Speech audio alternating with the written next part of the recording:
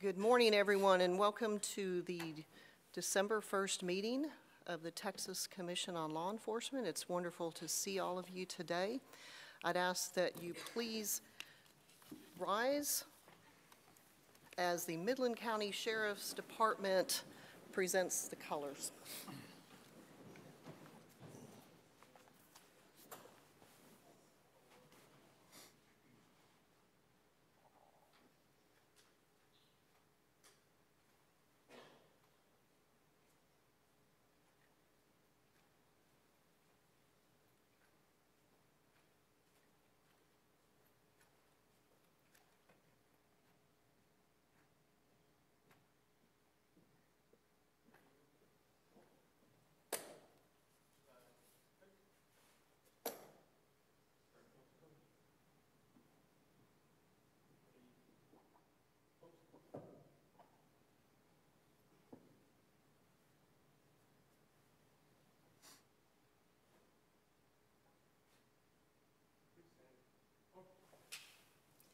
Commissioner Burris will be leading us in the pledge this morning.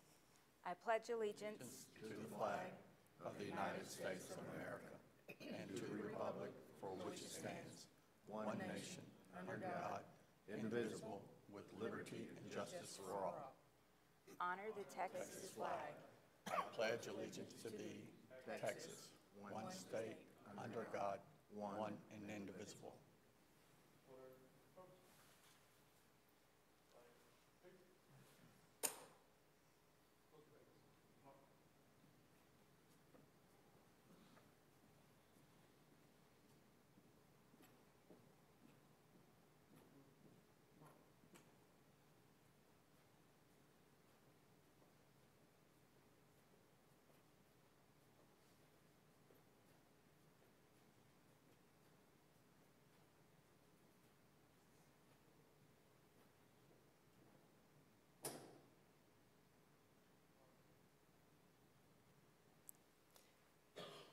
And Commissioner Whitaker.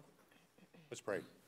Heavenly Father, thank you today for the opportunity to not only serve you, but to serve the great state of Texas. And Lord, I pray that you continue to be with those law enforcement officers out there who are working, doing the very best that they can do. Be with us today as we make some decisions. Let those decisions be in your honor, and it's in Jesus' name that we pray. Amen. Amen. Amen. You may be seated.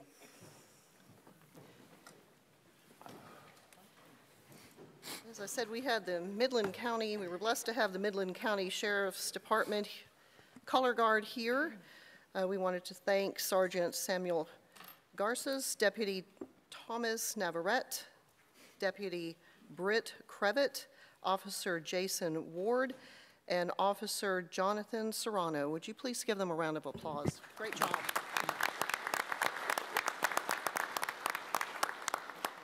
We very much thank you for blessing us with your presence this morning. Thank you, gentlemen. So, Ms. Jackson, would you do roll call, please? Commissioner Kim Lameau. Here.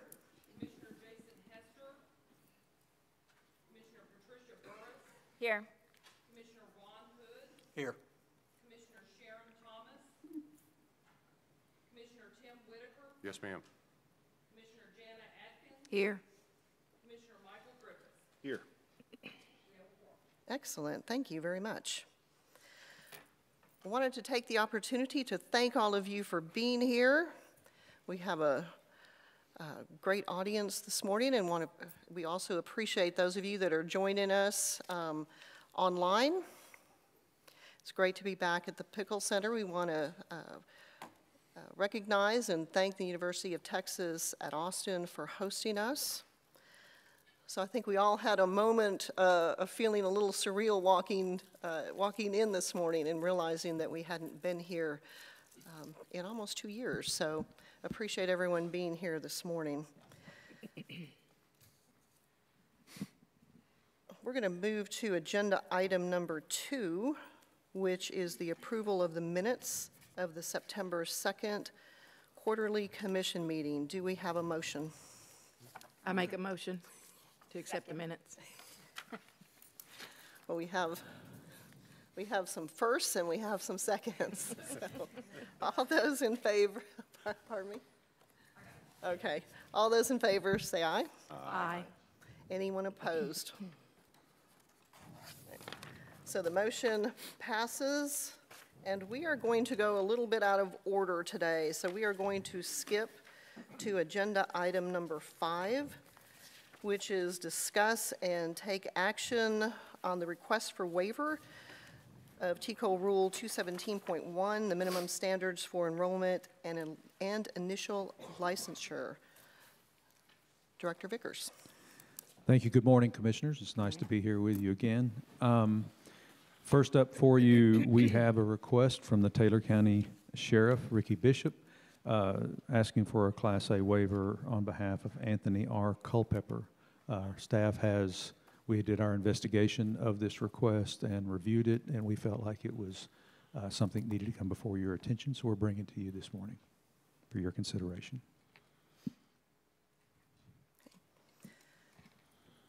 And I believe that we have Sheriff Bishop and Mr. Culpepper here, so. Yes, ma'am. We appreciate the opportunity. I've known Mr. Culpepper for probably between 10 and 12 years. I've been trying to get him to come work for me in some form or fashion for a while, and I finally convinced him to do that. And in looking into his background, there's a little hiccup there. With all the investigation that we have done, I felt like this hiccup that he had, by 2005, 2006 area, probably should have been a learning experience for him instead of being arrested for it. And I believe he's going to be a great asset for Taylor County Sheriff's Office with his work ethic. And I think he will eventually be a leader in our agency, and I would just ask that y'all approve this waiver for him. Mr. Culpepper, would you like to address the commission? I just like to say, like Sheriff Bishop said, I think it could have been handled differently on both parts. I don't regret the day. I mean, it was a learning experience. You know, we're all young once, and you know, I made a mistake, did something that, you know, I didn't know. I didn't know what they claimed was a weapon was a weapon, and I just appreciate your time and consideration for this. It means a lot to me, and I'd be happy to answer any questions that anybody has for me about any of the statement that I made. Questions? What type of weapon are we talking about? They claimed it as a baton. It was a tire knocker that I used, like you could purchase at a truck stop. I pulled some tandem axle trailers, did a lot of work on the weekends and stuff, pulling trailers, hauling tractors and hay and stuff. It was something I never had even purchased. Someone had left it in my pickup. It was underneath the passenger seat. They had asked for consent to search. I gave them consent to search. In my mind, I had nothing that I wasn't supposed to have. You know, we're all taught, you know, you're not supposed to have marijuana. You're not supposed to have legal drugs. I mean, I knew I couldn't have a handgun, but I didn't know that this was something that I wasn't supposed to have. Like I said in my statement, it was not a weapon to me. It was a tool. It was something that I never had any intention of using it as a weapon, never would have used it as a weapon. Had no prior criminal history or anything like that, not violent or anything like that. Okay, and this baton, what type of work were you doing at the time? Like I said, I did construction work, but I would also do a lot of side work for a friend of mine's father, and I pulled a trailer, like a gooseneck trailer, hauling hay and different tractors and stuff like that, and I used it as its intention to me was a tire knocker to check air pressure in tires. And how old were you at the time of the arrest? I was 20. I worked a full-time job, 6-7 days a week. I lived on my own at the time, was not under my roof of my parents. I worked every bit of hours I could work just to pay my bills and make ends meet. You know, I was not a criminal by any means, I can assure you.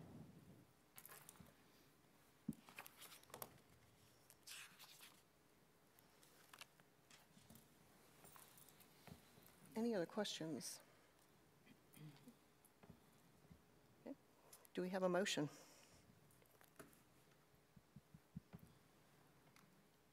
Yeah, I'll make a motion to approve the waiver for Mr. Culpepper. I'll second. I'll second. We I'll have, second. we have a motion and a second. Did you catch the second? Okay. All those in favor say aye. Aye. Aye. Anyone opposed? Okay. Thank you. Thank you. Motion passes. Congratulations, sir. And thank you for your interest in and willingness to serve the citizens of Texas. We have high hopes and expectations of you, sir. Okay, thank you. Okay. Commissioners, next up, the chief from the Friendswood Police Department has come before you and sent to us a request for a Class A waiver on behalf of David W. Hardy. We have reviewed this and done our investigation on it and felt like it was something that needed to come before you for your consideration. So we bring that to you now. Okay. Good morning, Chief and Mr. Hardy. I'm assuming that you would like to talk with and address the commission. Thank you very much for the opportunity to address the commission this morning. You know, I really come to you this morning by a different path than many of the law enforcement people in this room. I spent 24 years on active duty, 3 years as a enlisted man in the Army, and then another 21 years as a Marine infantry officer. So our applicant today has many data points in his past, in his history, as we did his criminal, background investigation, that I can relate to. You know, in my own enlisted experience, and then in my commissioned experience leading people like David Hardy. So in his packet, there's a copy of his DD-214. Now, David had 2 DWIs before he went into the Army. David is a man who's lost everything, and he is a man who went ahead and recovered from that and has been able to turn his life around in the last 14 years. Served 6 years on active duty in the United States Army. Of those 6 years in the United States Army, he deployed for 3 years, twice to Afghanistan and twice to Iraq and once to Afghanistan. You know, he's received numerous unit awards, but most noteworthy when I looked at his discharge, his DD-214, was the fact that he had been awarded 4 Army Commendation Medals and 1 Army Achievement Medal. For an individual who probably went over as a young infantryman, E1 or E2, when he first deployed, you know, over time he deployed as an NCO and then ultimately as a team leader. This is a man who's seen combat. This is a man who got a second chance in life from the United States Army. He's been employed in South Carolina for the last 4 years as a deputy, has proven himself there, has promoted, and this is the first time I've been in to this forum and asked for a waiver. And Friendswood PD is not hurting for bodies, but this is a gentleman who will bring something to the table. He is certainly seasoned. He's got a lot of life experience, and for all the young officers I have, I think he'll go ahead and provide some great peer mentoring and some great peer leadership, as a member of the Friendswood Police Department. Mr. Hardy, would you like to address the commission? Morning. Something I've told them, many other people, my current agency in South Carolina and the municipal agency I worked at before that, I'd like to tell y'all there's no excuse for anything in my past, and it was my responsibility and my bad decisions. So I'm not here for that. But I'm a 42-year-old man who's seen quite a bit. I have a wife, a 3-year-old daughter, a lot of responsibility I didn't have back then. I did lose everything. I paid for it. I continue to pay for it, and that's my burden to bear. I earned that. I work at a 200-man agency, and I'm a night shift corporal at that agency. I made that under a year and a half. I worked very hard. I make mistakes. I have in my past. That's why we're here today. I have on the job. I never made the same one twice on the job, in the Army or this law enforcement career I have now. But I've learned to be a leader and a follower. I know what the law says, and I know what right is. I want to be a contributing member to the community. We were trying to live in Friendswood, not just work there. So having lost everything, I worked hard to get where I am today. And all I could do is be humble for y'all and say, I'm ready to work for this state, for this town, for this chief, and for my family. I humbly ask for the opportunity to do so. Thank you. Commissioners, any questions?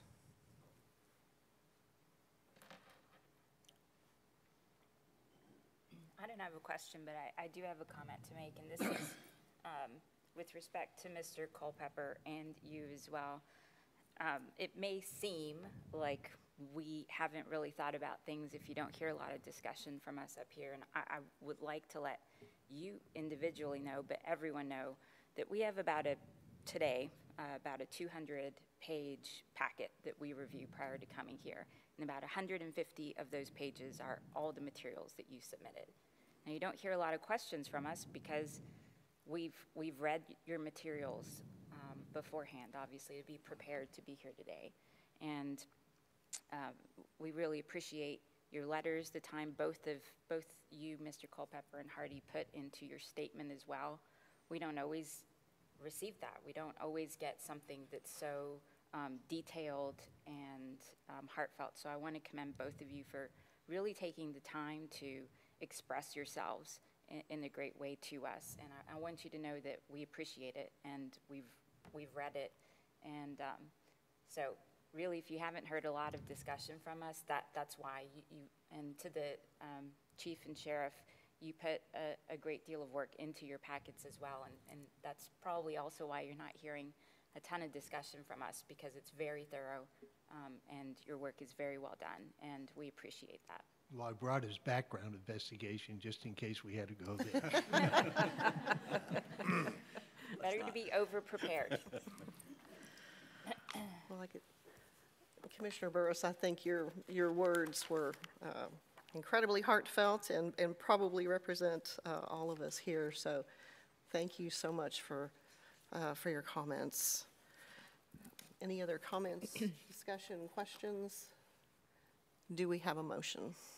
I'll make a motion to approve the waiver of Mr. David Hardy. We have a motion. Do we have a second? Second. We have a motion and a second. All those in favor say aye. Aye. Aye. Anyone opposed, same sign. Motion passes. Thank you so much. Thank you. For taking the time to be here today. Congratulations. As we told Mr. Culpepper, we hope that you have a long and successful career. Appreciate you having the desire to serve the citizens of Texas, and we'll look to hear great things about you in your career here. This is a call, and I intend to do my duty. Well, thank you very much, gentlemen. Thank you for your service to our country. Yes.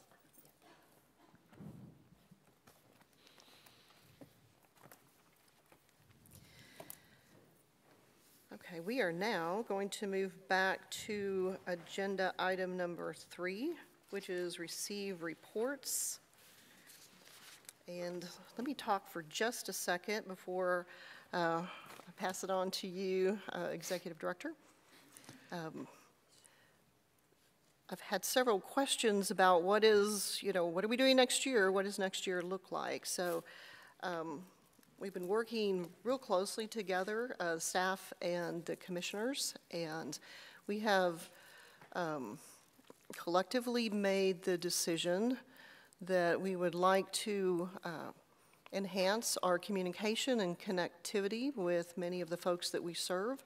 So we will be moving in 2022 to 6 meetings.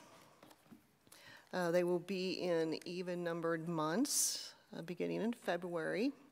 The February meeting will be here. We do not have exact dates for any of the meetings, as we're still working through the logistics of where to meet. COVID still presents some challenges for meeting locations and space, but we should have that posted shortly with the dates and location. So I know that there's been a lot of questions about that. We will get that up as quickly as possible. I do appreciate your patience as we continue our conversation and dialogue on what 2022 looks like. So I've had a couple people say, so we're doing that permanently. Well, I think what we'll do in 2022 is evaluate that probably about mid-year. Take a look at it. Is it working? Is it not? Do we need to tweak it or not? Or is it something where we, make changes for 2023? But we are going to try this, see how it works, and like I said, evaluate it, and then make decisions hopefully mid-year or so for 2023. So I will kind of give a little teaser here. We have made the decision to do a commission meeting during the conference, and hopefully we will have a conference in 2022. I think we've all missed getting together, and there's so many of you that take the time to come down and be there. So we will have a commission meeting. I've had questions about that, and we'll have to look at the schedule for the conference and determine where it fits into the conference the best. But that'll be out shortly. So, Executive Director Vickers. Chief Lamo. Thank you I'm very sorry. much. Yes. I'm sorry. Add something really quickly. Are you okay with taking item number 4, as that's the last action item we have on the agenda before we go over the report? Oh, absolutely. Okay, little change of plans. We will move to agenda item 4, which is take action to enroll and induct officers in the Texas Peace Officers Memorial Monument. Director Grigsby. Good morning, Commissioners. I have before you 67 names that are being nominated for the Texas Peace Officers Memorial Monument. Those are, I believe 54 of them are 2020 and 2021 deaths that have been approved by the Texas Peace Officers Memorial Ceremony Committee and or the Employees Retirement System of Texas that reviews medical deaths, as well as some historical names that have been reviewed by that committee and are before you today. Bear with me, I know that's a long list, but I would like to read them into the record. First, we have Corrections Officer Thomas Ogunbire from the Texas Department of Criminal Justice, Sergeant Dale Moulter, Travis County Constable's Office, Juvenile Corrections Officer Sean Wilson, Texas Juvenile Justice Department, Parole Officer Joseph Lang, Texas Department of Criminal Justice, Corrections Officer Kenneth Harbin, Texas Department of Criminal Justice, Lieutenant Bobby Almaguer, Corpus Christi International Airport Department of Public Safety, Border Patrol Agent Enrique Rositas, U.S. Department of Homeland Security, Customs and Border Protection, Officer Roel de la Fuente, U.S. Department of Homeland Security, Customs and Border Protection, Border Patrol Agent Agustin Aguilar, U.S. Department of Homeland Security, Customs and Border Protection, Corrections Officer Eric Johnson, Texas Department of Criminal Justice, Border Patrol Agent Marco Gonzalez, U.S. Department of Homeland Security, Customs and Border Protection, Corrections Officer Leboath Boa, Texas Department of Criminal Justice, Corrections Officer Herbert Garcia, Texas Department of Criminal Justice, Officer Lucas Saucedo, U.S. Department of Homeland Security, Customs and Border Protection, Police Officer Jorge Cabrera, Mission Police Department, Corporal Charles Holt, Tarrant County Sheriff's Office, Corrections Officer Susan Roberts, Williamson County Sheriff's Office, Deputy Sheriff Christopher Smith, McLennan County Sheriff's Office, Police Officer Jose Antonio Busso, Alamo College's Police Department, Corrections Officer Donald Parker, Texas Department of Criminal Justice, Police Recruit Philip Sockwell, Plano Police Department, Officer Domingo Hasso Jr., the third, U.S. Department of Homeland Security, Customs and Border Protection, Corrections Officer Roderick Rogers, Texas Department of Criminal Justice.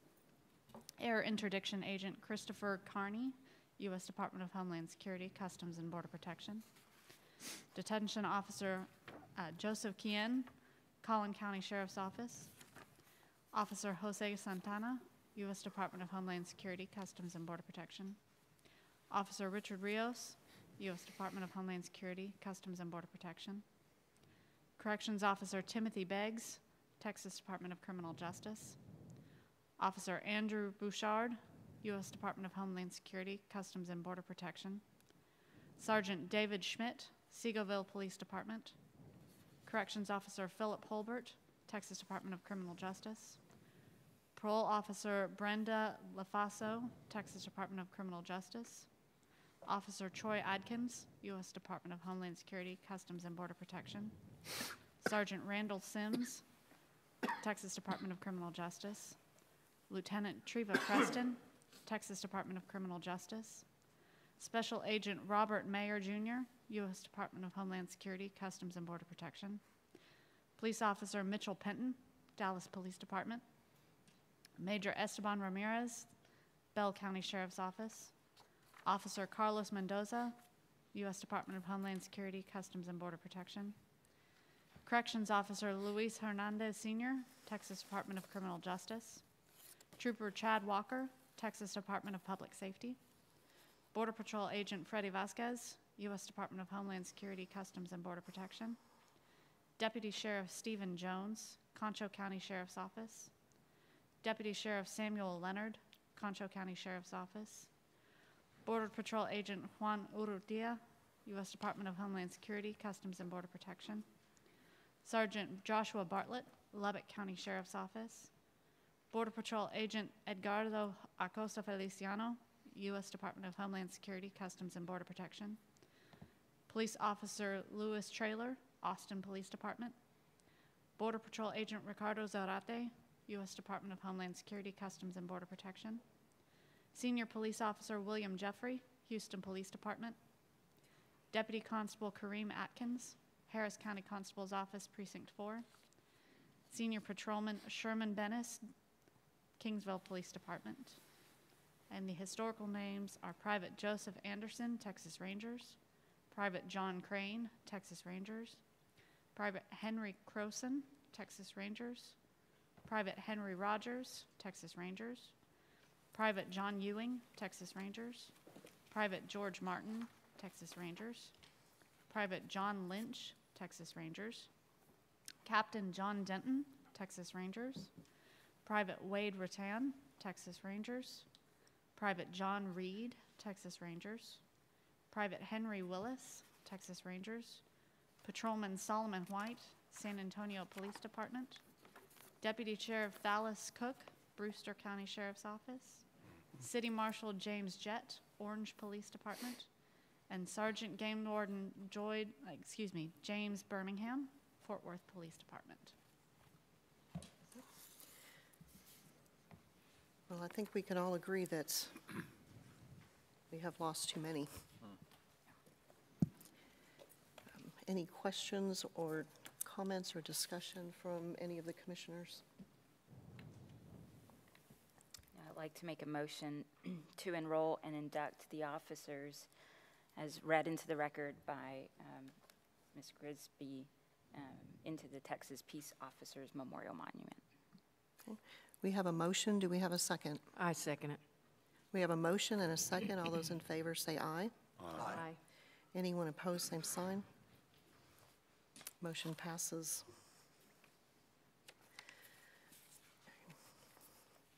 So we will go back to agenda item number 3, Executive Director Vickers. Thank you, ma'am. Commissioners, from our report, the TCOLE data report, a very lengty document. We're providing you, trying to do a better job of that, and you should have it in your packet. And we're happy to answer any questions you have on that. I wanted to have 2 or 3 items I want to talk about, try to do very briefly. First is racial profiling. That time is coming where every agency in the state needs to do their racial profiling report. I need to take a moment and brag on our IT division and highlight something they're doing that will help agencies across the state. You may recall that we had some trouble last time. I'm going to interrupt you for just a Yes. moment. Y'all need to be paying attention to this. You're going to this like part this. I think Y'all are there's going to like be this. I think there's going to be a lot of interest, and I'm going to challenge those of you in the room that you please take this information back to your agency if you are not the head of your agency. So I'm sorry for Yes, the ma'am. interruption, Thank sir. you. And I appreciate you making that point. You may recall that we had an issue that came up during the last racial profiling reporting period, where it was discovered that multiple agencies had not submitted a comparative analysis with a report as required by law. We got that rectified, and we worked through that. But it was problematic because not everybody understood exactly what was needed for the comparative analysis, and so we tried to help by putting a fill-in-the-blank analysis instrument to help them fulfill their obligation. Even then, it had a lot of redundancy to it, and so IT came to their director and then to me and said, well, we've done something here I think will help. For this upcoming reporting period, the IT division has reworked this system where agencies, when they do fill in their numbers for their racial profiling, will have the option of choosing to let our system create their comparative analysis for them and include it with the final report. So if they will have the choice, if it's an agency that does hire someone to come in and do that report for them, that is still welcome, and there'll be a system through that process where you can upload that to the system. But we took it on ourselves to modify the system and set it up where we will do the comparative analysis for them. If they check a box and say that's what they'd like us to do, it will prepare it and have it ready for the report, so that chief administrators will not have to do that separate document. We're excited, very excited. I'm proud of my IT division for doing this. I think they came up with this on their own. It greatly helps agencies around the state fulfill their requirement, and I'm just very appreciative for the work done by my staff to help make that possible. They already have it working. They already had it working before they came to me. They're doing some refinement, but it's ready to go. So when reporting period starts in January, that will be a process that will be available to agencies around the state. Another item I wanted to talk to you about, because we've had a lot of questions, I know you have as well. House Bill 3712 passed this last session, and one thing that it required was for TCOLE to specify up to 16 hours of the mandated 40 hours of training that a peace officer is required to have every 2 years. This law states that we will identify up to 16 hours of training prior to the beginning of each new training unit, and that's where we ran into a little bit of a problem because the law didn't become effective until September 1, but we should have been able, and we were supposed to be able to, if we were going to be able to do it this time, identify what we were going to mandate before September 1, but it didn't become effective until then. So we've been in the conversations with the governor's office, and I think where we're landing on this is we will be identifying up to 16 hours that we are recommending for this training unit be done, that we strongly recommend. This is training that officers need. This is in preparation for the next training unit, which starts September 1 of 23. Agencies can expect that there will be, and we will identify those early and get those out so that the training providers can get ready for that, but they can expect to have some mandated training out of TCOLE for the 23-24 training unit. So, but this one, we will identify some stuff. We will get that out to all agencies, the training we're recommending this time, but we didn't want to push forward with it this time and have it not fulfill exactly the wording of the law, but we didn't want to ignore this very important mandate that was passed in the last session. So that's where we'll be heading with that. And I understand it's going to change. It can change every training cycle, training unit, because of the identifiable training issues that we have across the state. Okay. Yes, ma'am, that's correct. That every training unit, prior to the training unit, we will be identifying up to 16 hours that will be mandated as part of the 40 for that next training unit, and it will change every time. Can it be less than 16 hours if that's all that's identified at that point? That, as far as it doesn't have to be 16 hours if you identify just a few topics that we need to train. Yes, ma'am. Okay. It says up to 16 hours. So Okay. it can't be more than 16, but we'll have to see what we feel like is important that needs to be trained in that unit, and it'll be up to 16 hours, but it may not be a full 16 hours. Okay, But there thank will you. be training there. And just to reiterate, this training cycle will be recommended hours, and I would be hopeful that our law enforcement agencies and officers would do their best to attain those recommended hours. That is correct. But in future training cycles, per the legislation, the identified training will be mandatory. So this cycle is recommended. Future cycles will be mandatory training, just so everyone's on the same page. Yes, ma'am. Thank you. Do we have an idea of what type of training that's being recommended, or in this case, recommended? Not yet. We really hit that point that's compromised between making sure we're satisfying what the law says and doing it correctly, but still coming out with something. And so we've not yet had the opportunity to identify what this time we're recommending. We will be doing that very quickly and seeing what's available. One thing I will tell you that we're very committed to, I'm very committed to, is when training is going to be mandated by TCOLE, it needs to be accessible. I taught for many years in rural West Texas for the West Central Texas Council of Governments, and I've taught for small agencies a lot, and I understand how difficult it is for a small agency, training money-wise, staffing-wise, to start sending people if they don't live anywhere near their agency's not near a training provider. It's difficult to get that done. So we're committed to the hours that we do mandate. We're not going to mandate them until they are available on our website in an online process for free. Now, that doesn't preclude doing them in a classroom, because I believe in online training, but I always love a classroom training. I think you have more chance for interaction, and it's a stronger training.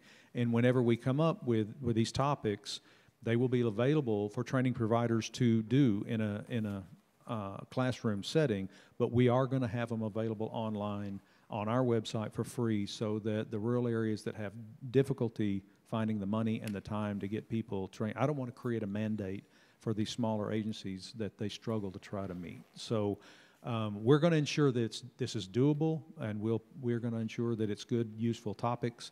But as you said, Chief, we're going to need to, in 23, it will be mandated, and the same non-compliance issues that come into play with the 40 hours will come into play with these hours that will be mandated. So this, just to clarify for those that, again, are in the audience and watching, this will be pretty much like our law update that we are required to take every 2 years. Correct. And then that additional training too. Okay. And I'm also, for another statement was made, just to reiterate, don't want to do the same thing every time. I mean, there will be new issues come up and new things that we need training on. Of course. And it will change every unit. It's not going to be having to take the same thing multiple times. We're hopefully we can use this a whole lot better than that. Oh, So, yes. okay. Thank you. Next item that I have, I was kind of joking, semi-joking with some of y'all yesterday, talking about how I walked through the office and I see somebody that I've never seen before wearing one of our name tags, and I'm like, who is this person? Because we have so many new people. Right at the end of the session, the legislature was very gracious in providing for us some unbelievable resources, both in the IT section and also in the education services section. So we have been filling the positions that were given to us, and I would like to introduce to you now some of the new people that we have. Some of these are brand new. This first one I'm going to introduce, this is actually her third day with us. So I want you to get to know them. I want them to get to know you, and we're very, very excited to have these people on board. Some of the things you're already seeing, the things we're doing with TCLEDs, and the bonuses we're going to be able to do there are coming from the fact that we were afforded these resources by the legislature, so we appreciate that. First in the credentialing division, and folks, when I call your name, please stand up so they can see you and see who you are, and hopefully get to meet you in the office or here and get to know you. Kelly Kirkland new to our credentialing division. She worked at the Public Utility Commission for 14 years. She has 2 wonderful kids. Favorite part of being a mom is her grandbabies. I will attest to that. There's nothing like grandbabies. The best in the world. Kelly likes to fish, work on vehicles, barbecue, and cook. Good Texas woman here, sounds like, and we're very, very happy to have her. We really are. From the IT division, some new people. We have Bailey Barksdale joined the IT team in October. Bailey has worked in the information technology for over 7 years with a focus in desktop user support and network maintenance. He comes to us from Mississippi, where he was part of the IT team at a large grain terminal. His primary duty with TCOLE will be desktop user support for our staff at headquarters, to use help for users of my TCOLE, online training, and the TCLED system. I have a lot on his plate to work with. Next, I'd like to introduce to you Justin Wofford. Joined the IT team in October of 21. He was hired to assist in the maintenance and development of the current and new software applications owned and operated by TCOLE. He's from God's country in Abilene, Texas, and graduated from the University of North Texas with a Bachelor of Science and the University of Texas at Austin with a full stack web development. He and his wife Hannah have been married for 5 years, live in South Austin with their 2 dogs. Jaime Purcell, very excited to get Jaime. He has worked in the IT programming world since 1984 in various industries. Jaime has been the primary TCLED's database and desktop application programmer for the last 15 years. He helped build TCLEDs working for PCI. So when we're buying TCLEDs from PCI, we stole Jaime over and got him over. He's been married to Alice for 37 years. He has 4 children, 2 grandchildren, and another grandchild on the way. Another one that we got from PCI that we're very happy to have, Lance Beamer, has 15 years in software development and testing in a variety of languages and platforms, as well as maintaining servers and network infrastructure for the last 10 years. He's been updating TCLEDs and the TCOLE exam system, and he created today's My TCOLE account system. So we're very happy to have him. He's a Bachelor of Science in Computer Information Systems from the University of Houston at Clear Lake. Moving on to the Education Services Division. Like I said, a bunch of new people, but we're excited. I'm very excited to introduce to you Rachel Reinhardt. She is our new Education Services Supervisor. She'll be leading the Education Services team in creating and developing our educational platform. Prior to TCOLE, she was the Academic Program Supervisor with the Texas Department of Public Safety. She worked at their training academy and managed the academic program for all incoming trainees at DPS. Before DPS, she was an instructor in higher education. She taught first-year writing to incoming freshmen, help with new officers. She's been in education for the last 10 years as a student educator and mentor. She received her master's degree in liberal arts with a humanities concentration from St. Edward's in Austin. She also has a bachelor's degree in business administration from Texas A&M Corpus Christi with an emphasis in marketing and a minor in public relations. Carolyn DeWitt is a testing manager for the Education Services team. She will design, develop, and publish questions for the licensing exam. She will schedule and proctor licensing exams at headquarters. In addition, she will extract and analyze testing data for quality control patterns and trends. Prior to TCOLE, she worked as a crime analyst with the Office of the Attorney General, and before that, she worked over 10 years with Department of Public Safety in the Intelligence and Counterterrorism Division as a financial analyst, trainer, and mentor. She received her bachelor's degree in history from Concordia University and a paralegal certification in 2015 from the University of Texas at Austin. Kari Barentine is an instructional designer on the educations team. I'll introduce her to you. She will be creating and updating curriculum as well as updating our online presence. Before joining TCOLE, Kari was an e-learning coordinator with the Texas Department of Public Safety. Now, you see kind of a pattern here, don't you? I'm kind of tickled about that, and Jason's not even here for me to give him a hard time about it. Where she designed and developed e-learning courses and provided e-learning technical expertise. Prior to DPS, she worked as a level 2 support specialist in the tech support industry, providing customer support as well as training and mentoring level 1 support staff. She received her BA, bachelor's in German, with a minor in international studies from Texas State University. Introduced to you Jackie Pruitt. So will be an instructional designer on Education Services team. She'll be creating and updating curriculum and other educational materials.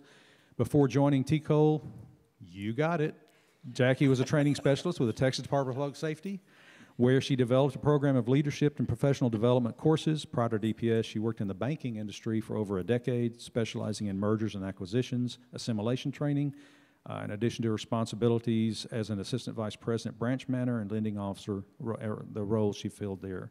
Jackie is a alumnus of Stephen F. Austin University, where she received a BA in Fine Arts with an emphasis in theater and a minor in political science. Interesting thing about her, after college, she achieved her lifelong goal of working on Broadway, doing special events, developing, and fundraising. Brings a wide variety of things to us. Introduce to you David Guffey, is an instructional designer on the Education Services team. David worked for us once before when we had the grant positions, and we liked him so much we brought him back. He'll be creating and updating curriculum and other educational materials. He has worked in local school districts as a high school science teacher, a middle school assistant principal, district curriculum coordinator, and director of secondary education.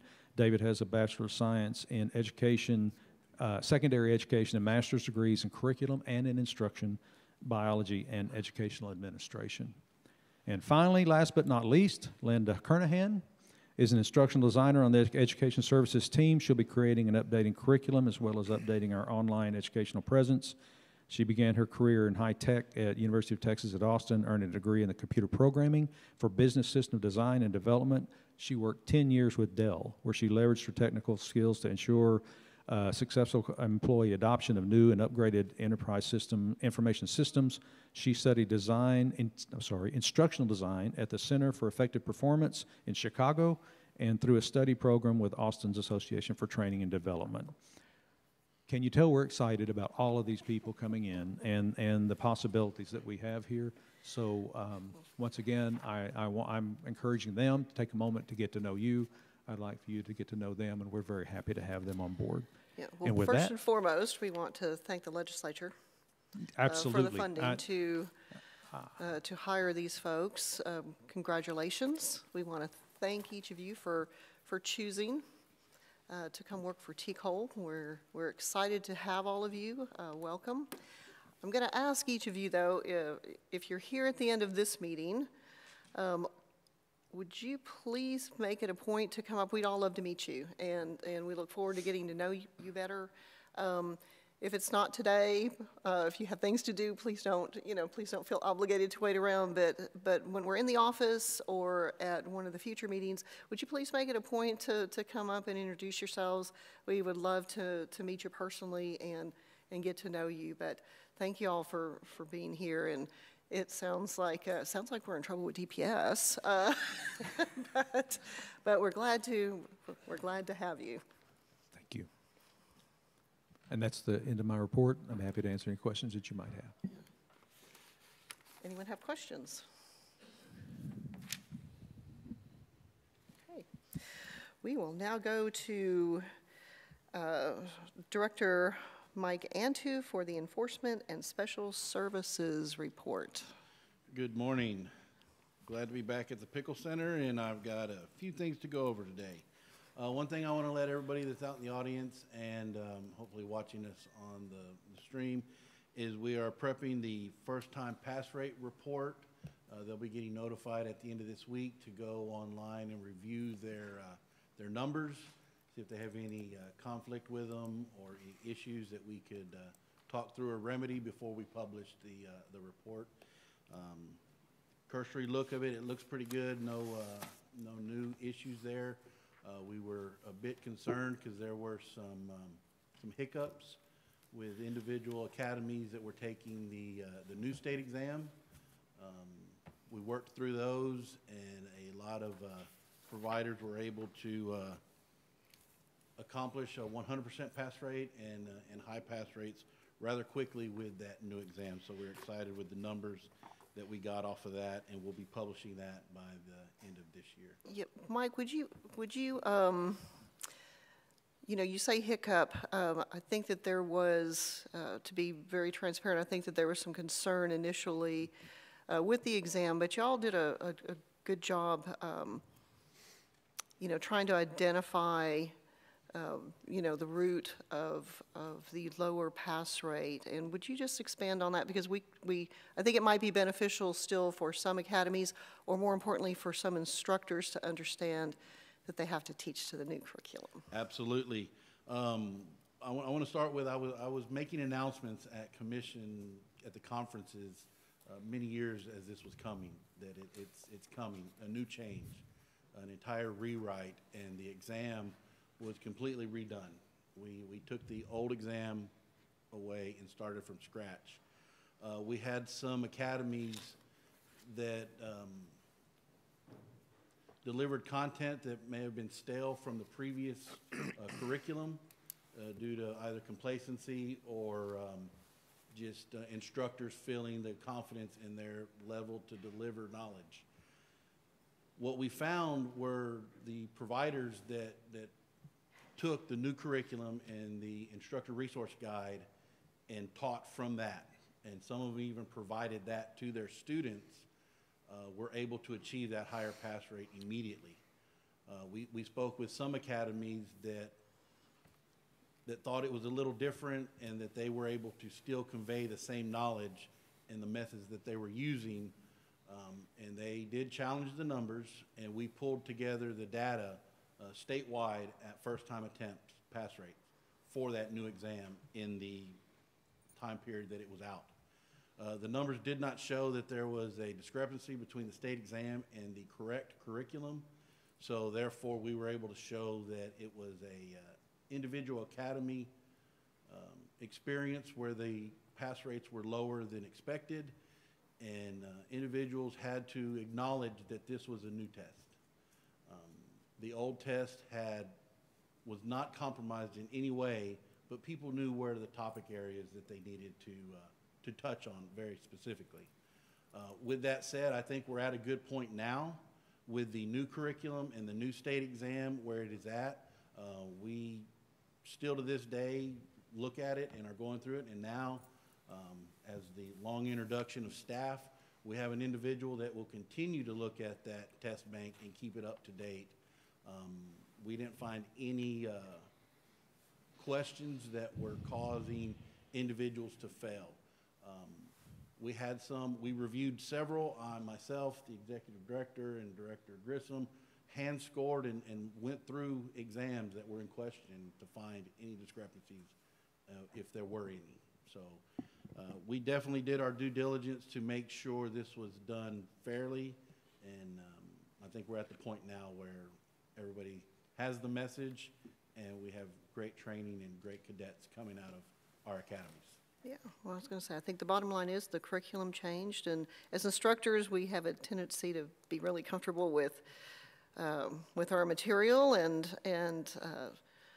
teach that way. But we've got to really dive into the changes and make sure that we incorporate the changes into our lesson plans and our teaching. So thank you. Absolutely. So with that will be coming out here shortly. With the new staff, we are also looking at what our new support's going to look like. We currently have 96,000 TCOLE users. That's who we currently support as individual officers in their TCOLE accounts. Web users for TCLEDs is at 10,974, which, as we've talked about, that we're going to inherit that user base as customer service. Again, we do have staff prepared and ready to take that on, but we need to remember that 10,000 that are currently web users now is going to grow.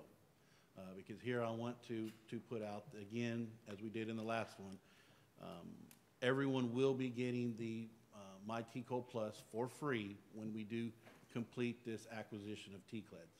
I've had a lot of questions of when that's going to happen. If anyone could get me a specific date on that, I would love to hear it. I have later on some dates and times with where we're at in that project. The bigger question that continues to come up, I have to renew next month. Do I have to pay? Unfortunately, to maintain that access and that ability, you will have to maintain that contract with Productivity Center until the acquisition is complete. And we can't, there's no way around that until we are fully in possession of the product.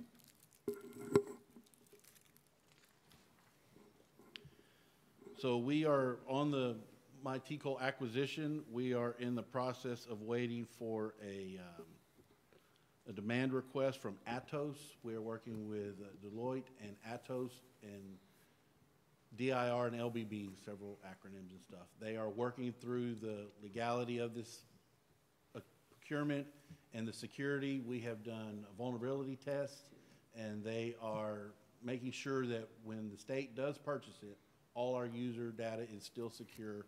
We are looking at moving to DIR shared services, which will bring another level of security to the TCLED system. So we're working through all of that at the same time. I think we're getting close to the end, and as we've seen this long process drug out, when we get there, it's going to start running pretty quick. So that's why we already have the staff on hand. So when this thing starts rolling quick and we do get it, and the check is made and we own the product and the servers are moved over, that it's going to be a pretty quick transition. I will ask for patience with our licensing community out there whenever we are trying to spin up new accounts for everybody. That will not be an overnight process. I've asked my team to make it as short as possible, and we will work with that. You know, they always love it when I sit up here and make promises and they're back there writing notes down saying, oh my gosh. But we're going to get there and we're going to make it happen. So the other project that I have updates on and many questions on is the secure file transfer. We are in the bidding process for that. Our statement of work is going through all of its steps with DIR approving it, and that is getting expedited to get out there to the world so individual companies can start bidding on that project. With that said, January 1st is still coming, and the deadline for this system to be in place is still January 1st, regardless of where our statement of work sits in the process. With that, our programmer, Justin Wilford, was able to come on board with great smiles, get introduced to the team, given a workstation, and give a short timeline for a very big project. I must say he has stepped up. I've seen several demos of what he is building, and I have been told it will be ready for January 1. As he sits back there, I'm sure making faces at me. So our goal is to have instructions, and we have two the staff members for that. We also got 2 FTEs for the secure file transfer. They are in the background process, and we hope to have them on board so we can start making accounts and getting people in this system quickly. Our instructions have not come out on how to use the system, because as he is building it, we are building instructions to give agencies guidance on how to get through this temporary system. In his great forward thinking, he has also built this thing whenever our new system comes online, all this time was not wasted. We are going to be able to turn this program time into other products, other ticketing systems, and other sharing services that we will need. So we definitely appreciate their forward thinking in that process. Any questions on that part? Okay. The Texas Law Enforcement Peer Network is working together with the Caruth Center, B.J. Wagner, and Meadows out of the Dallas-Fort Worth area. We had a meeting a few weeks ago. We got to see a demonstration of the app that will be used and put out to the state. We've had meetings with commissioners that have resources that will be able to be utilized in this thing. We're working through some of those processes. The hubs are being identified for the funding hubs, and there will be some in-kind hubs. And what the hubs are going to be the speaking points around the state that will be able to train individual peers and fill the state with qualified peers to help individual licensees that are eligible for this service if they are in need and help or crisis. So we are working through that. We are looking for potentially a January launch date, depending on some programming issues and where they're at. There is no specific deadline for this product to be launched, so we're definitely looking at quality and stability versus expedience. So we definitely want to make sure all the individuals out there are provided a good product. Mike, this is an incredible opportunity and resource for our law enforcement folks throughout the state. Would you speak for just a moment on the emphasis, focus, and importance on the confidentiality component of that, because we want our folks to utilize this resource, but also feel safe in doing so? Yes, ma'am. The goal of this system will be to allow an individual that just needs to talk or is battled in a crisis to, through an application or the use of a phone number, to be able to get into contact with a peer that has been trained to listen, work with, and meet with these individuals to work through that crisis.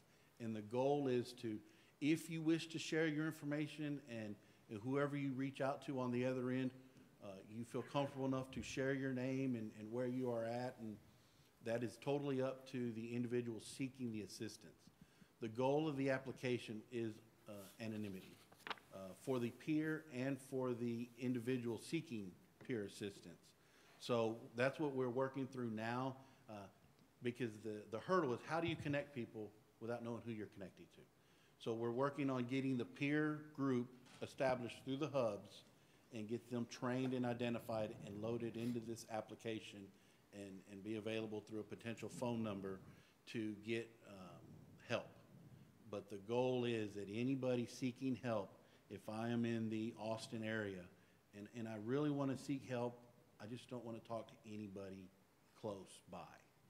Because you may go to a scene with them, you may work with them, you don't know. To make the app to where I can seek a peer in the northern part of the Panhandle, and then I can talk as freely as I want. Now, if you're fine, you can find a peer in your local area, but again, the emphasis is on anonymity. Thank you. Ma'am, if I could real quick, I really need to speak up and acknowledge the Houston Police Department. Houston's already been doing a lot of amazing work in this arena. And one of the more integral parts, the critical parts needed for all this, Houston has stepped up. Houston PD has stepped up and offered their assistance with it through their system and helping make that work. I want to make sure that we acknowledge that the Houston Police Department's gone way above and beyond trying to help make this thing come together, and how much we appreciate that. Well, I know Commissioner Burris and Commissioner Whitaker both have a lot of experience and passion in helping our officers, and you know, I want to thank them and the other partners. There's a lot of interest, and there's a lot of folks that recognize the need and that are stepping up and eager to help. Yes, yeah, so we definitely think their input and their resources they're bringing to the table. Question on that. The next part we have that's going to be available in all licensees, more so for academies, that they'll pass on to their licensees in our endeavor to get licensees to be self-sufficient or more sustaining of their own information. What is traditionally known as the punch card, which is your initial license you receive after completing the licensing course and successfully passing the state exam. Currently, this is a manual process. When that happens, our print queue gets a list of people overnight. We print out this punch card. We stuff it in an envelope. We put some cardboard under it so it doesn't bend. We put postage on it and labels, and we send it out to agencies so the individuals can have their license. Again, with the IT team, they said, well, why can't we put this in my TCOLE account? And I said, great, make it happen. And they did. So we're looking for a mid to late December go live, where your punch card will be available through your My TCOLE account, where you can print it, cut it out. It will look exactly the same. The only difference is it won't have the self-laminating, folding over plastic, and all that good stuff. But because all of our licensees want to make sure that they can help and save money for the great state of Texas, I know we will not have any complaints from individual licensees having to do this on their own. So that is something that will be coming out in December, and this also will push people to get their TCOLE account. Because as we grow, more and more stuff, more information is going to come through the TCOLE account, and that's really where we want the licensees to go first as we start putting more information into that system. All right. The other thing I get a bunch of questions on is the shopping cart, because licensees want to do their work and pay for stuff online. Our programmers are working on that. I have here that will also be a mid to late December launch. I've seen the transactions, all kinds of technical talk tokens and security transactions are happening with the texas.gov application, and it's there. We'll be able to get folks to be able to purchase stuff again online, and we definitely want to sell it to them.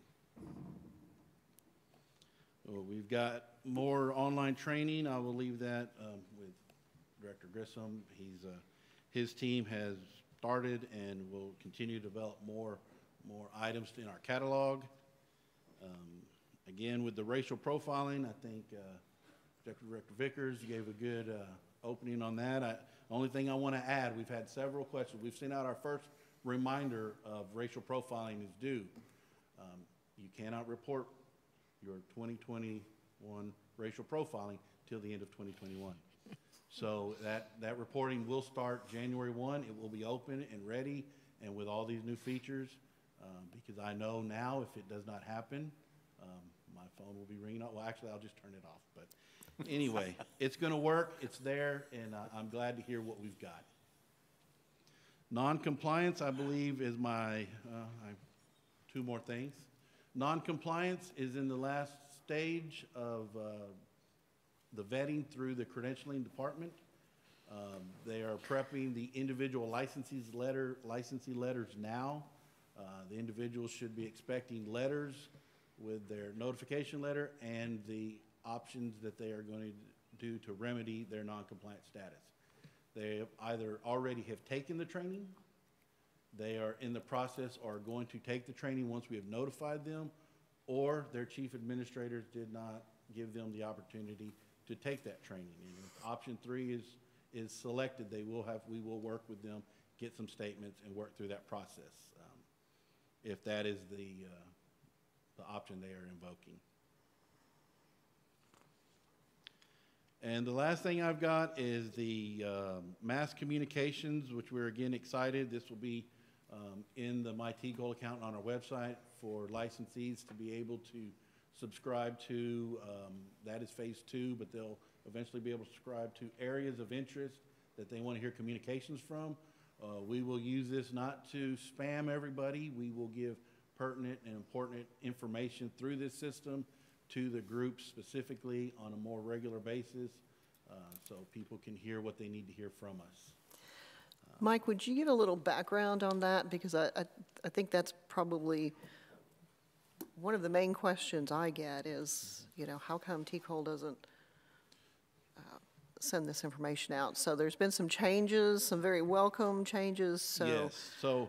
So before we had our Exchange servers and we managed all of that stuff, and for us to send out email blasts to all 2,700 agencies or all 100 and so thousand licensees, we would have to break those up into segments of 100 to 150 and work through those each time through an email account, no reply that we've built, and it is very cumbersome. And when you do it that way, a lot of the receivers get spam, goes to their junk folder. It doesn't work. It's very unreliable, but we've made it work. We have gotten the information to who we try to get it to, but it's not the most efficient way. So we started about a year ago looking at a system that will allow us to reach out to our licensees and have our licensees subscribe to us if they want to hear from us about certain topics. This system will allow us to make customizable emails Eventually, this is how you'll get your non-compliance notifications. Again, and I'll throw a plug out there right now, this is why you need to keep email addresses. Use a personal email address in your TCOLE account, because that license is your personal license.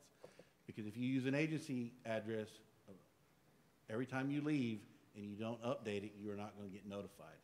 So it's always best to have that communication coming to you. We will also have text capabilities with this one, and that was the bigger push, because who doesn't have a cell phone in their pocket? And with that capability, we think we're going to be able to reach out to many more licensees more efficiently. Yeah. Well, I think many of us take for granted. Yes. I mean, that you know, we either have the capability at our agencies, or we certainly know that others have the capability of doing mass emails. And you know, when I've personally explained to folks,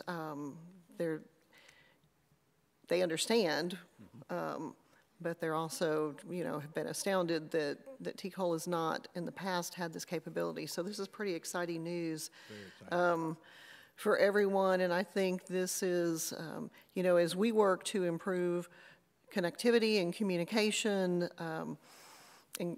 and such, that this will be a huge tool that we'll be able to use to get information out to folks. So pretty exciting. Yes, and thanks to you and your team for. Very exciting. The last item, we did a TCLED survey, which we thought was going to come back. We wanted to know what is our baseline of where we're going to be when we take over this product. It was all anonymous. We had 540 so respondents to this, 546 actually, respondents to this survey, and overwhelmingly the results were positive. There were some areas that we are going to work on that we've identified. Some training. A lot of people want training in how to operate this system. So we are working to develop some training, move some items around. I went through all the open text anonymous comments that they made about it. Some of them rather funny, some of them very, very viable, and gave us some direction.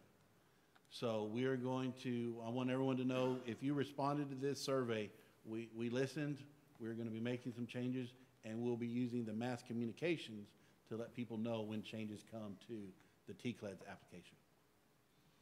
With that said, I am open for any questions.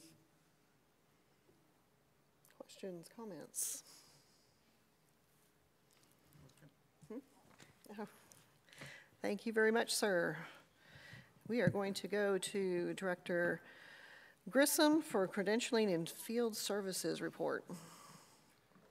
Good morning, Madam Chair, Commissioners. As Director Vickers stated, we've got a large growth in the new education services area. Just to kind of round out what that looks like, there's a supervisor, 4 professional instructional designers, a testing manager for state licensing exams, and a research specialist is what those employees represent. That gives us a capability we have not had in a long, long time at the Commission. It also allows us to change kind of the paradigm in how we're building curriculum. Historically, we've used long-suffering volunteers on committees, but the committee members actually had to write most of the content. And then the staffing in Austin, generally Susan, had to assimilate that all into one voice with multiple authors and everything else. This allows us to move to kind of a different design paradigm where we'll be using the same committees. We still need the expertise, we still need the subject matter expert volunteers from the state of Texas, and we will certainly engage those, and I encourage people to volunteer for those things because our curriculum needs to reflect the industry that it's going to be trained out to. But if some people have been a little reticent to volunteer for a committee because it used to be a really significant burden for some people if you were given a chunk of something to write, or they felt like they had the expertise but not the authorship skills. We, the commission, now have the authorship skills and the professional design skills in-house. So we'll be able to use, probably a better term is focus groups, so everybody's voice gets heard, and then we will be identifying subject matter experts for our instructional designers to work very closely with. So we're kind of changing the curriculum development paradigm thanks to the added resources that the state has given us. Some current projects, as the Executive Director pointed out, House Bill 3712 required additional hours of training to the basic peace officer course, the addition of 24 hours for a total minimum number of hours of 720. Since the launch of the latest BPOC curriculum, we've gathered data, we've gathered input from academies as they actualize the curriculum out in the field.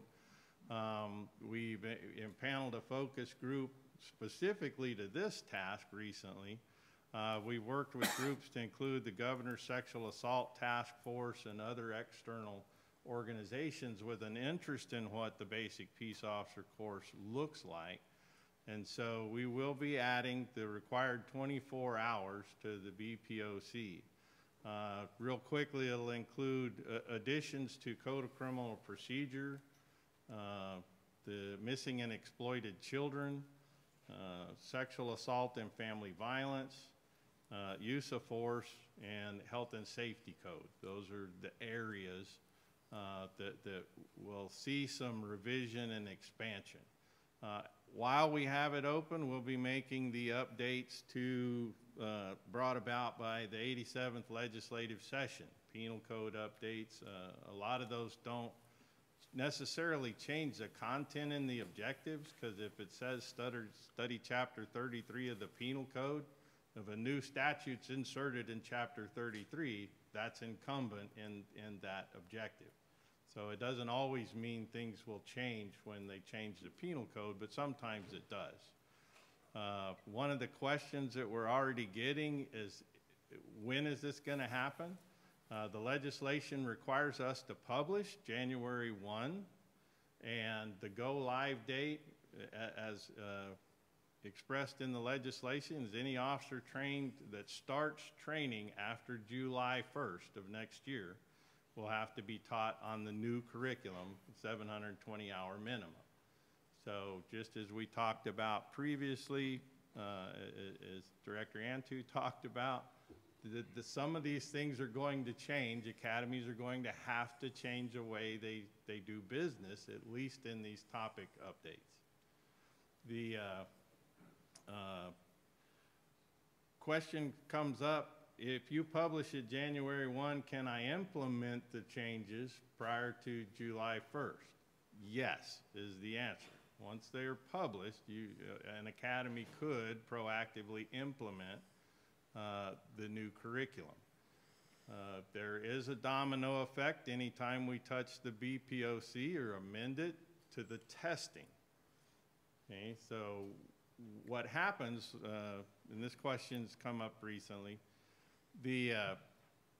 when we open up the BPOC and make changes, or the legislature changes the statutes, that has a potential to change the test, the stated licensing exams. So what we do is we go in and make sure that we have no questions that are contrary to the new law. So we pull them out, we turn them off. So there's no penalty to someone who is trained in either the old or the new. Now, the new questions, the new legal changes will not be implemented in the question database until the new curriculum goes live in July. So, and there will actually be a time frame after that. So we'll try and keep people apprised.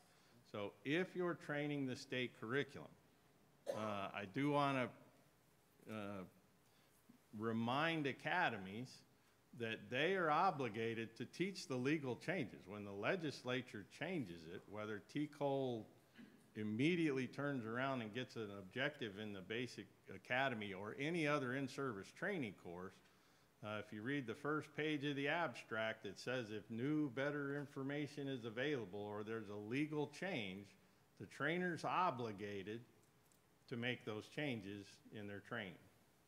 So sometimes the state moves faster, the landscape changes faster than we can change the curriculum. So that's still incumbent on the trainers to make those changes.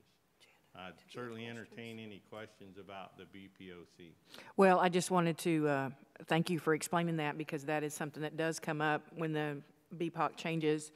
We always have those, well, is the test going to be over the old stuff? It's going to be over the new stuff? And I really appreciate you explaining that to the staff and or to the individuals in here and also on our live feed, so they understand it doesn't go in effect until the actual new curriculum is put in there. We do our best to make sure there's not a penalty to the test taker. So if something is in question, we would remove that. We've got a robust enough database that we can remove questions from testing. And so that's our first solution to those changes. So we try never to penalize the student or the test taker in that situation. We're currently working on the mental health officer revision. That's been a hot topic off and on with the expansion of the crisis intervention training to 40 hours in the new curriculum. It certainly exceeded both in content and scope what it used to do, and impacts the usefulness of our old mental health course. So we've had a focus group meet and work out a plan for revision with our instructional staff. Emphasis on the mental health officer course is the legal elements about acting as an MHO, all of the legal processes. So there's more of a function in that, but it will also build on the skills learned in the CIT training. So there will be an additional information on crisis intervention. We will look for public comment in January, and we expect a launch in February of the new mental health officer course.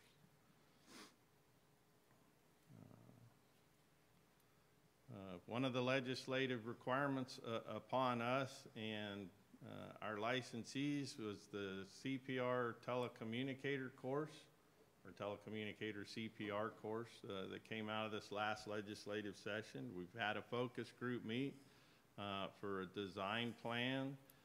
Part of the requirement, we're going to recognize either American Heart Association or American Red Cross CPRs. It will be part of the training, will be the requirement to get hands-on CPR certification as part of the training component. The remainder of the course will be telecommunicator assisted CPR with when is out of hospital cardiac arrest, and how do we help identify that, when is CPR appropriate, how do we work people in that situation through it remotely as telecommunicators. Again, we hope to have it out for public comment in January with the go-live date of February. If you're unfamiliar with the bill, this bill adds a burden of retraining to compliance requirements for telecommunicators. This course is going to be redone every 2 years, or the requirement is to retrain every 2 years, is more appropriate to say. The course also changes the basic licensing requirements, the basic training course. So once we get the in-service version of it, we will be adding or manipulating at least the basic telecommunicator course. We've had some interest expressed in maybe being able to fit this component into the existing time frame and might not have to extend it, but there's more to follow. We'll have to look at that and see if there are some time savings we can do in some delivery of the telecommunicator to insert this material. And I appreciate that. I know I was one of the ones that was asking or talking about that yesterday, about if we could, anyway, could work it into the 2 weeks, because it is a burden that a lot of agencies have in sending telecommunicators for 2 weeks for the class, and now if we add another whole full day. So I appreciate you working on that and seeing if that could be a possibility. We've heard that issue, and we will certainly take it into consideration as we work on the design. And we've had good input from external sources on what the constraints are of, chiefs and sheriffs and their issues with getting people through the training events and making them available. Any other questions on? I do have one question about that, and I know that we do have the telecommunicator licensing course available online. Have y'all looked at yet on how that's going to work with them actually doing a hands-on CPR? You can't do that online. So I didn't know if that was something that you have entertained yet or are aware of with that basic licensing.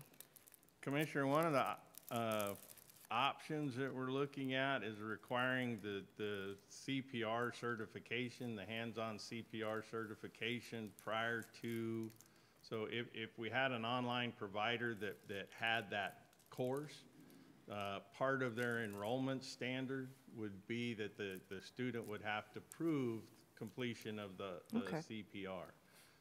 Now, we still need to review the telecommunicator assisted section to make sure that it lends itself to online delivery. So we're cognizant of that, and we've had several chief administrators express their desire to continue to use online training in licensing telecommunicators. So I think I don't know enough to make a call on that, but that's certainly something that Education Services is looking at. As long as it's viable to be delivered online, I think a way to solve that is to require the hands-on CPR certification for enrollment in the basic. Okay. Because, I have several. The hands-on CPR is pretty readily available. Even in rural areas, most of the time your volunteer fire department can do the CPR course. I have several in my region they have to do the online, so I know they've questioned me about how do they do CPR online, so. I think we probably have a solution. Okay. But,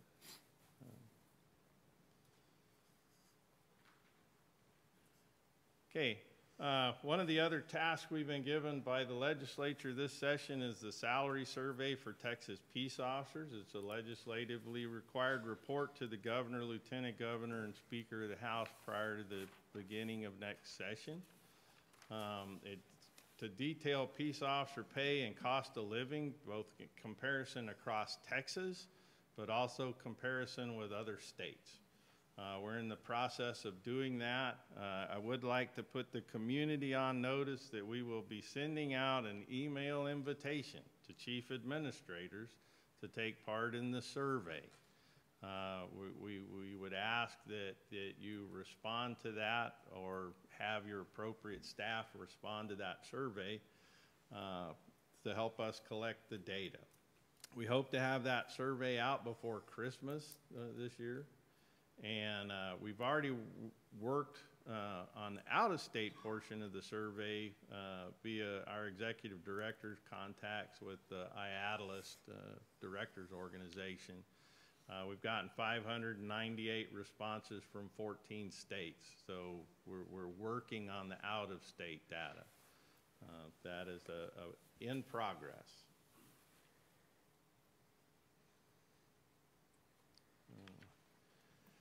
In credentialing, we do have a new process that we're making available. We've had several inquiries from people with former service time in the United States military as military police, that specific occupation or series of occupation codes.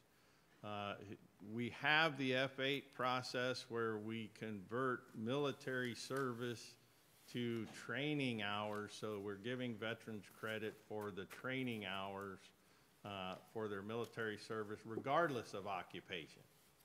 You know, cooks, infantry, EOD, everybody has that option.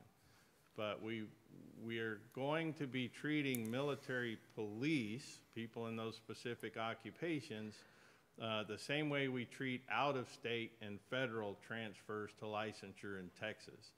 So for that military police time, they can apply for and receive year-for-year service time as service time, not training hours. So that's a separate and distinct process from the military service conversion to training hours. And it's unique to a series of MOS or AFSCs, depending on their branch of service. And so there's a downloadable form on the website. If anybody has any questions about that, we'll be happy to handle questions through credentialing on that process, if anybody needs help.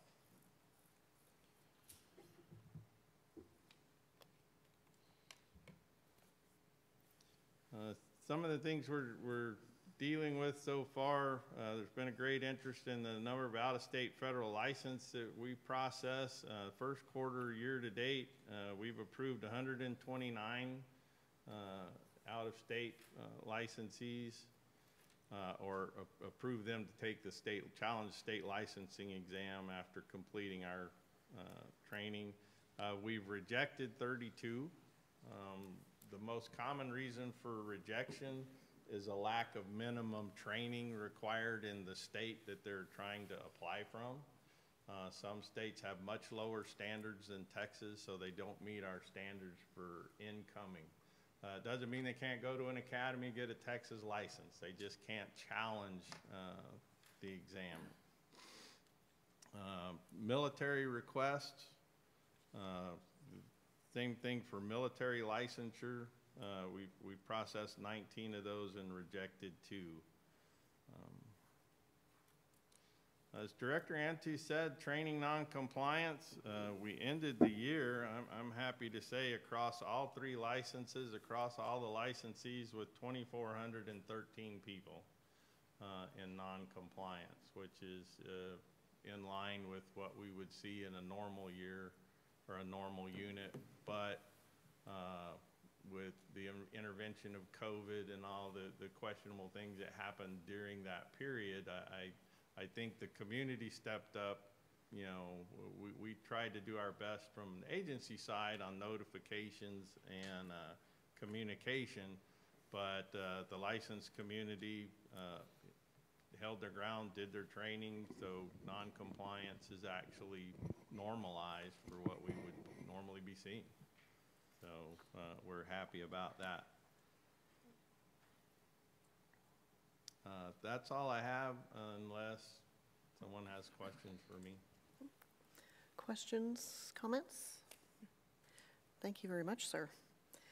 We are going to go to our Government Relations Director, Director Grigsby, and it was kind of shocking to realize that we'll be back in session in not too long. Before we know it, yes, ma'am. Good morning again, Commissioners. As Chief Lamo mentioned, there is a legislative cycle which starts with the legislative session. Then for state agencies, it goes into the implementation phase, which of course we're currently in for several of the projects that my colleagues have already outlined here today that I won't belabor further. And then the next step is preparation for a next session. So we are rapidly transitioning to that phase. One of the remaining items, this piece of legislation has come up a couple of times already today, but House Bill 3712 did several things that we've already talked about. One of the things that we haven't discussed yet today is it set forth several policies that we are to create model policies for, and much of that does stem from last summer's unrest following the death of George Floyd, and a lot of the policing efforts that have come about since then. So for a duty to intervene in the situation of excessive force and to report that excessive force, duty to render aid, to someone who is experiencing any sort of injury. And then there's 3 or 4 different model policies that we're going to be coming forth with.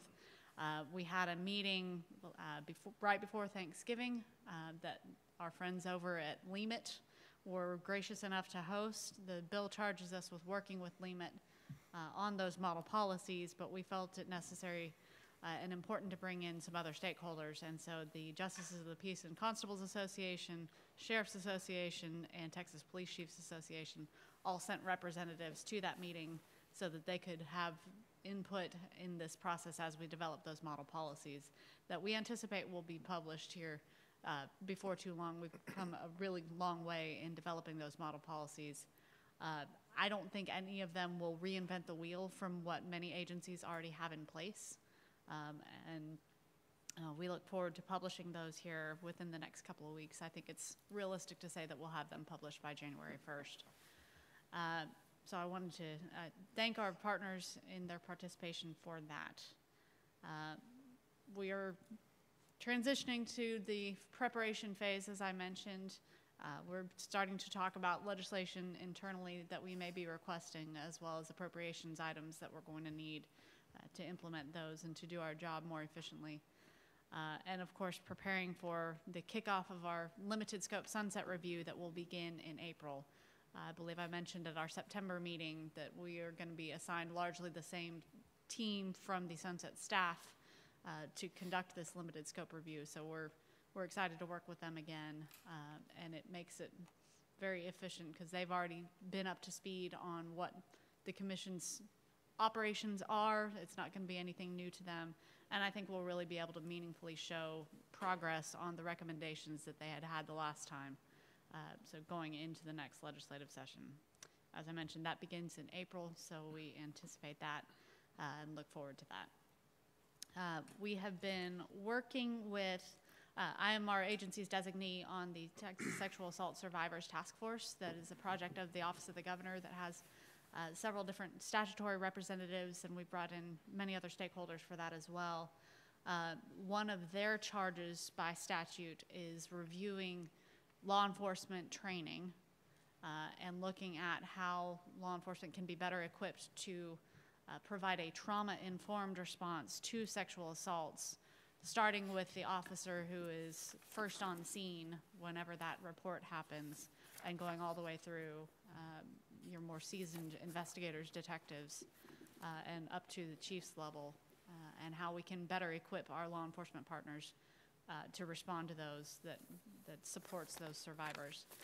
They've made several recommendations on some tweaks that we can incorporate into the BPOC, and then we, of course, have the Trauma-Informed Response to Sexual Assault course, both in an online format through my TCOLE and in the in-person course that's available to be taught. And so we're working through looking at what those recommendations are and working with education services to see how we can best provide those.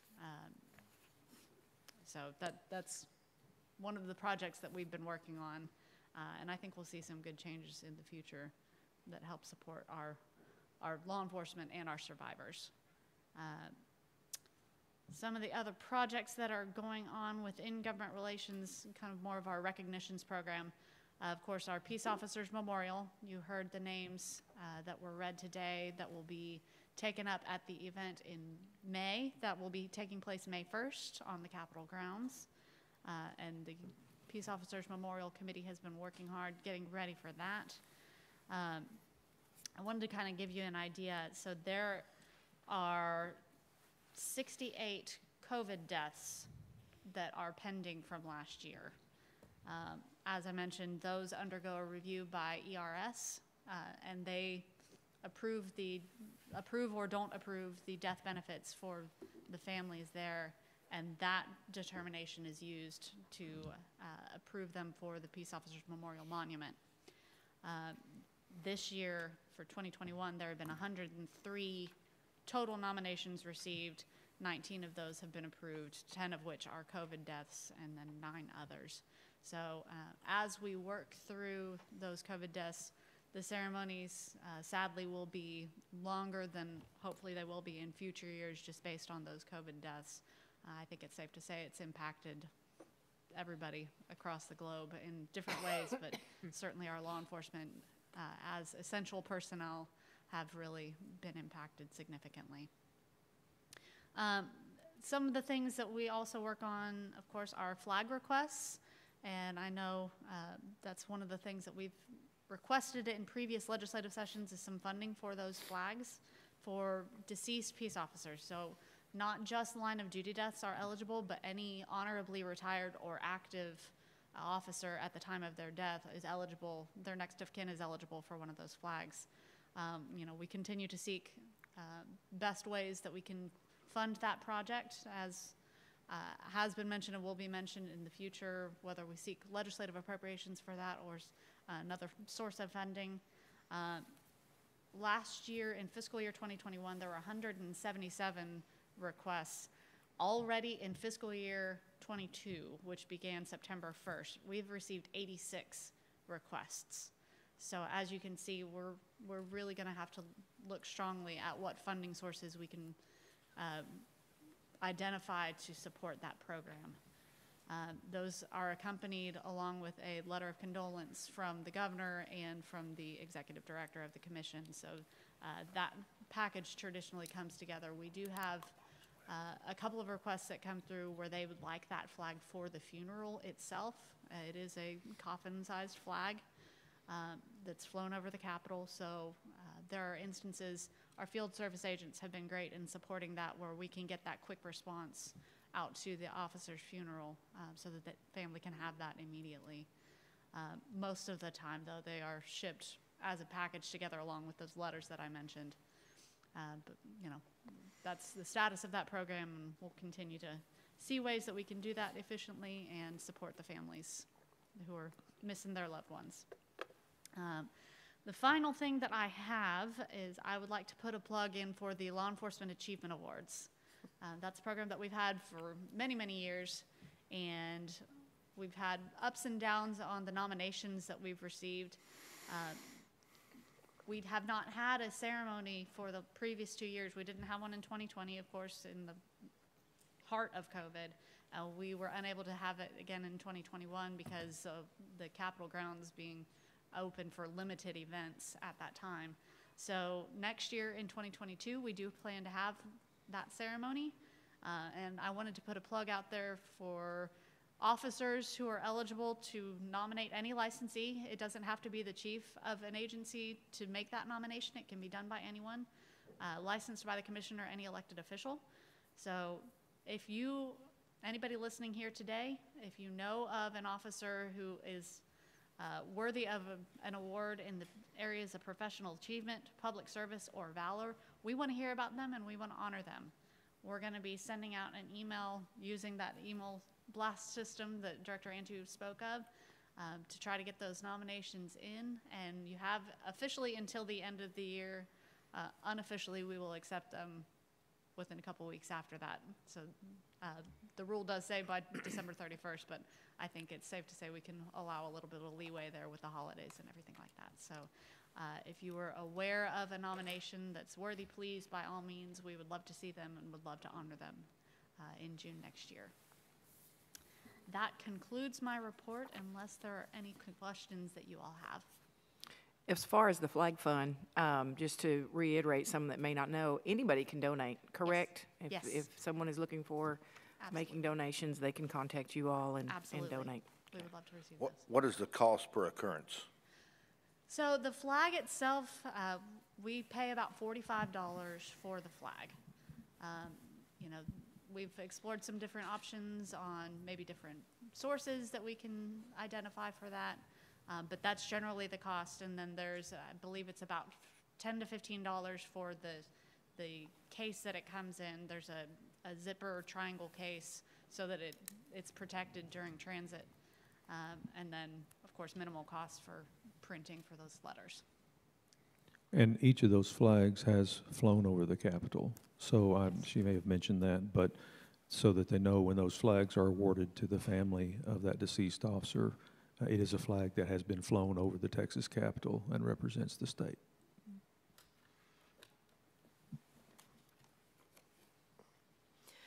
Thank you, ma'am. Thank you. And last but not least, we have Director Roth with your finance report.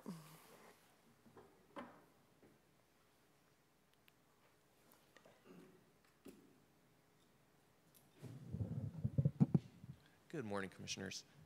I will be brief. You have in your packet the normal financial report, including expenditures and revenue. In addition to that, this time, there are also samples of human resources, general ledger, revenue ledger, and interface control reports. So far this fiscal year, you've met a lot of our great new team members. We have filled 15 of the 16 available new positions. We also have in the financial operations arena 2 active grants. Our curriculum update grant is approximately 80% complete. Our school marshal training grant is 30% complete. Since our last commission meeting, we have completed an annual financial report, annual hub reports, space programming analysis, border security reporting, and an operating budget. And as my colleagues have also said, we are preparing for sunset and the strategic fiscal review, as well as working on the purchase of the TCOLE system and continuing to get the My TCOLE online payment system up and running. We have also come to an agreement on additional office space right down the hall from our current offices, and we're hopeful. I believe their move out is currently occupied is sometime in January, so we hope to occupy that space hopefully around the time of next commission meeting or so. And of course, we're in the finance area working with implementing the legislative changes you've heard this morning, and we're also gearing up for the agency's strategic plan. And with that, I'd be happy to answer any questions you might have. Any questions or comments? Okay, we are finished with the reports, and Executive Director Vickers and really all of your team, wow. Have an amazing team. What can I Wow. say? I'm a blessed man. Just, I mean, when you think that we met 3 short months ago, and to hear everything that's been accomplished in 3 months is very impressive. So thanks to all of you for a great job, but also all of the work.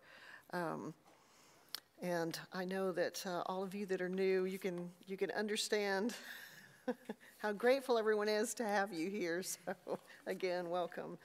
So moving on, we are going to table agenda item 6. Oh, I'm sorry, let me back up. Do we have a motion on any of the reports? That we approve the executive director's report and staff's report. Do we have a second? Second. We have a motion and a second. All of those in favor say aye. Aye. Aye. Anyone opposed? Motion passes. So we are going to table agenda item number 6 to the February meeting. So we'll be discussing and taking action on the proposed orders of amendments to the rules in February. So that leads us into agenda item 7, which is the discussion of and taking action on proceedings for revocation, suspension, and other disciplinary actions. And we are grateful to have with us from the Office of the Attorney General, Mr. Raymond Winter. So thank you, sir. And thank you personally for being available to us yesterday. I know you were pulling double duty, and appreciate your availability yesterday. Yes, ma'am. Good morning, Commissioners. The first block of matters on your agenda in the disciplinary area are default suspension orders. Each of these individuals listed either committed criminal misconduct or otherwise violated commission rules, subjecting them to proceedings instituted by the executive director to suspend their licenses. All of these individuals failed to respond to notice of the executive director's enforcement proceedings, and now consequently are subject to the institution by the Commission of Default Orders, suspending their licenses. And the executive director does recommend that each of these default orders be entered. In the matter of Carlos A. Escobar, in the matter of Lois L. Garner, in the matter of Omario D. Gatherite, in the matter of Maribel Perez Placencia, and in the matter of Kenneth D. Wadsworth. And we're available if you have any questions about any of these individual cases. Any questions from the commissioners? Do we have a motion? I move that the commission accepts and adopt the recommendations of the executive director to enter a default final order to suspend the license of the individuals identified by Mr. Winters. Do we have a second? Second. Okay, we have a motion and a second. All those in favor say aye. Aye. Anyone opposed, same sign. Motion passes. Mr. Winter. Commissioners, the next individual committed misconduct in violation of commission rules, subjecting himself to institution of proceedings to suspend his license. He did agree to the recommended sanction proposed by the executive director, and consequently we do recommend at this time that the commission accept and enter the agreed suspension order in the matter of Henry G. Kellogg. Any questions? Do we have a motion? I move that the commission accept and adopt the recommendations of the executive director to enter a final agreed suspension waiver for Mr. Henry Kellogg. Okay. Do we have a second? Second. We have a motion and a second. All those in favor say aye. Aye. Anyone opposed, same sign. Motion passes. Commissioners, the next individual on your list committed misconduct, violation of commission rules, subjecting himself to the institution of proceedings by the executive director to revoke his license. This individual failed to respond to the notice of the enforcement proceedings and is now consequently subject to a default order revoking his license, and we do recommend that that be entered and approved by the commission in the matter of Caleb L. Pilkington. Okay. Any questions? Okay. Do we have a motion? Commissioners, I move that the commission accept and adopt the recommendation of the executive director to enter a default final order to revoke the license of Mr. Caleb Pilkington. Excuse me. We have a motion. Do we have a second? Second. We have a motion and a second. All those in favor say aye. Aye. Anyone opposed, same sign. Motion passes. Commissioners, the next four individuals for your consideration are all individuals who received licenses issued by the commission. In this case, they're all jailers or were in receipt of jailer licenses. Subsequent to the receipt of the license, the executive director discovered information indicating that these individuals were not eligible for the license at the time it was received, and consequently instituted proceedings to cancel the licenses. When we do that, the respondent has an opportunity to contest the cancellation proceedings. In these cases, all of these individuals failed to respond to the notice of the institution of the cancellation proceedings. Consequently, they've forfeited the right to a contested case hearing, and we now ask the commission enter the orders canceling the licenses of these individuals. So these are the cases of Refuria C. Carrion, Randy R. Castillo, Letharian D. Jones, and Inez N. Streeter. Any questions? Okay. Do we have a motion?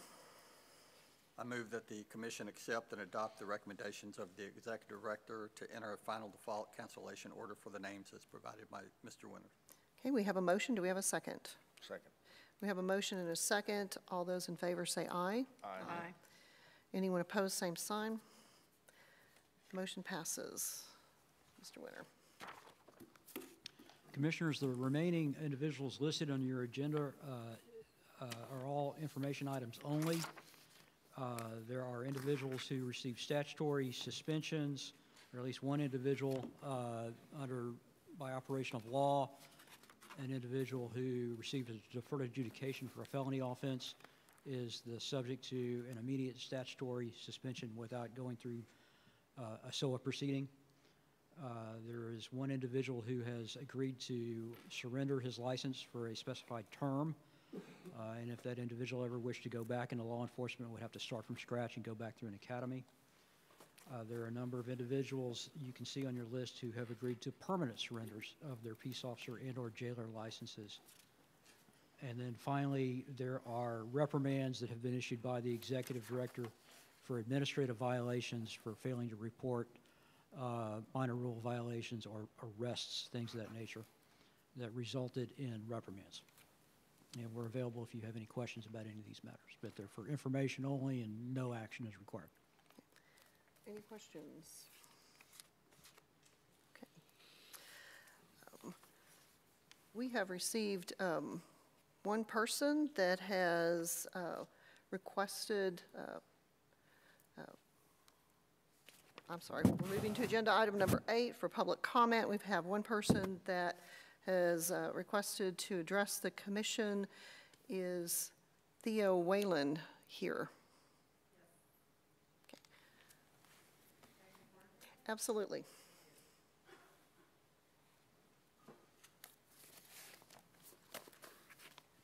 And did I pronounce your name correctly? Sure, yes, you did. It's Whalen. Yes, thank you so much. Commissioners, my name is Thea Whalen. I'm the Executive Director of the Texas Justice Court Training Center.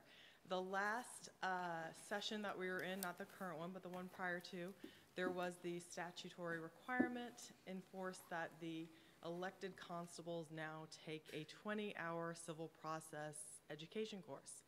Previously, there was not a requirement for the constables to take that, the elected, just the deputies. And we were tasked by TCOLE to be the sole provider for those elected constables, and I wanted to give you all an update on how that has gone over these past 2 years. Briefly, we were very delighted and excited to start off that training session. Constable Hood was there in February 2020. As we all know what happened that next month, just a small global pandemic. We did regroup and were able to then, over the last year and a couple months, educate 870 constables and their deputies. We provided both online and in-person education. We also made sure that we went around the state. We went deep into East Texas and West Texas, which we had promised Mr. Vickers when we had taken on this task. And we feel very confident with our plan going forward. We have a 4-year plan that we have publicized to all of the constables and their offices so that they know where we will be around the state. We have also created a separate clerk constable program so that we can open up those additional slots to more elected officials. And we've also separated out a newly elected constable civil process 20-hour. That way, the folks who are new to this process, as I know it can be quite daunting to shift from criminal only to learning all of the civil roles, we wanted to make sure that we gave them a targeted program that was meant for them earlier on in their tenure so that they could get more familiar with those procedures early on. So if you have any questions for me, I'm happy to answer them.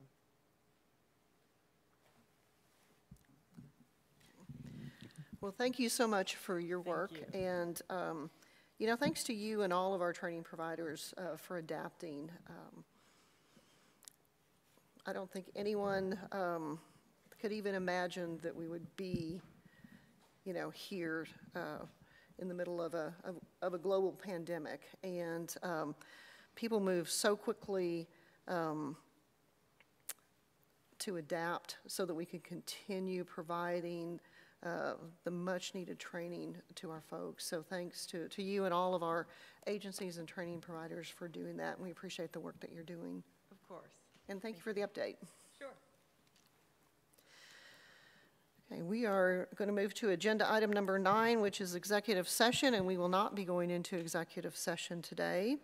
So we are now at agenda item number 11, and do we have a motion to adjourn? Make a motion to adjourn. Okay. A second. We have a motion and a second. Before we vote, I want to thank you again for being here, and I think in the opening comments, said hope everyone had a good Thanksgiving. So quick closing comments. Hope you have a great Christmas holiday season. So we will go to the vote. All those in favor of adjourning say aye.